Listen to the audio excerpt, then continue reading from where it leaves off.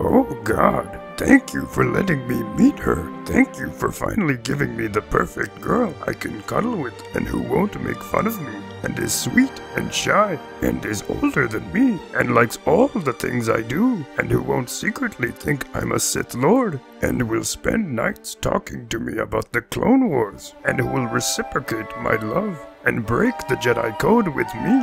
Thank the Force. I'll even leave the Jedi Order for her. I just want to be happy with her. I can see why Anakin killed all those younglings now. If I were in his position, I would have done the same thing.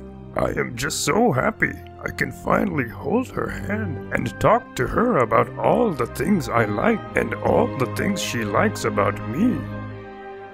He's lucky I happen to fancy younger men.